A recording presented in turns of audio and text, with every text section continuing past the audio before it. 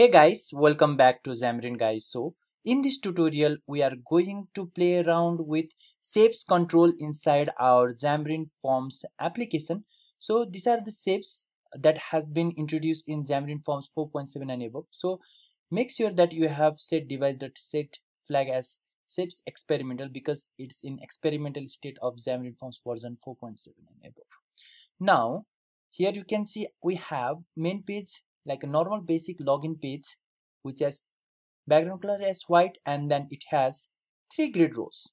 So there is nothing magic in creating such a UI. Now here you have to focus on the nice curved edge that I have designed using this data. So how we are going to use the data vector.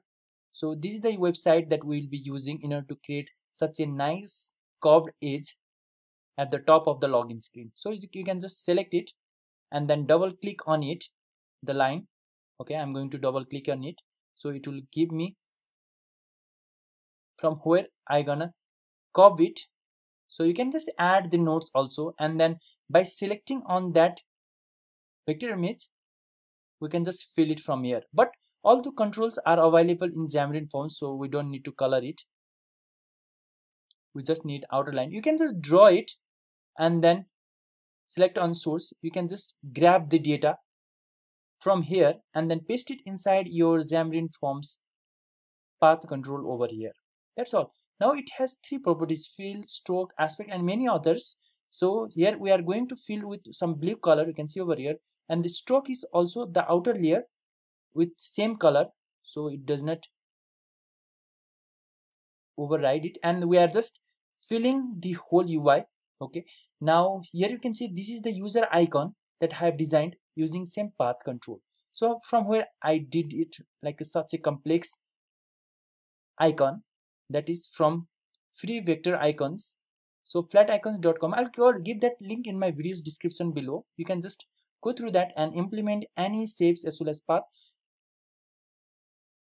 inside your Xamarin Forms application. So which is the icon that I have selected? So this is the icon that I have used inside my Xamarin Forms project. So I need to download it, then click on view page source, and we'll get our path data. Now we just need to copy those line of code and then paste it inside your Xamarin Forms path control. Now let's go to our XAML page. Then this is my user icon. So it is uniform in shape. So I have selected as uniform. So we have fill as same color that we want. That's all. Now you can see over here I have another Facebook icon. This is the Facebook icon path. So from the same website I have selected the Facebook image and then intercepted it or view page source.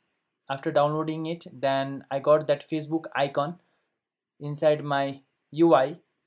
So you can just play around with those icon shapes inside your Xamarin Forms application, and don't forget to look at my video's description below. I'll be updating it. So this is my final output. That's all for this tutorial now. Thank you guys. Thanks for watching.